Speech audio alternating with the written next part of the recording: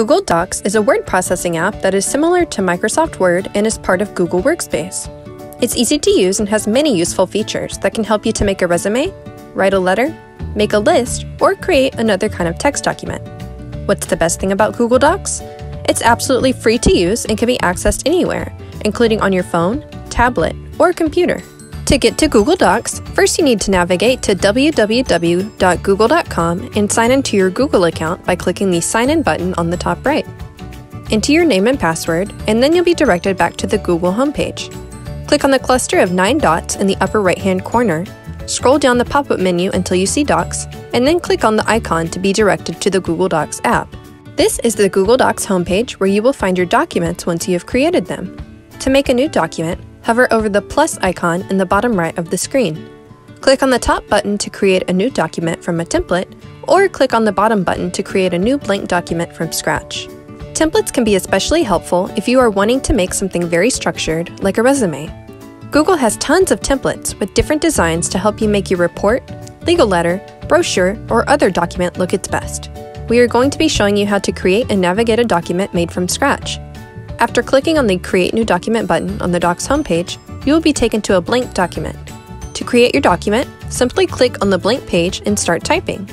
To rename the document, click on the title in the upper left corner, type the new name, and hit the Enter button on your keyboard.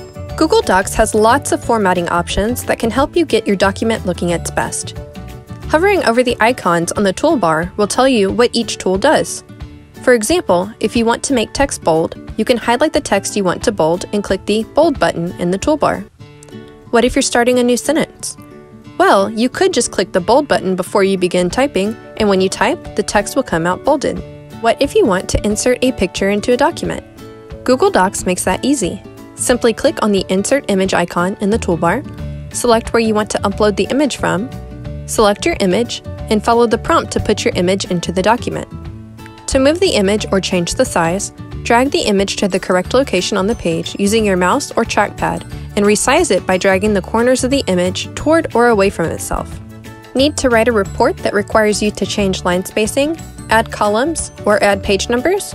This can be done by using the Format drop-down menu or by clicking the appropriate icons on the toolbar. You can even add in graphics such as tables to do things like make a sign-up sheet by using the Insert drop-down menu. After you're finished creating your document, you may need to run a spell check or make sure that you have met your word count. To do this, click Tools at the top of the page and select what you would like to do.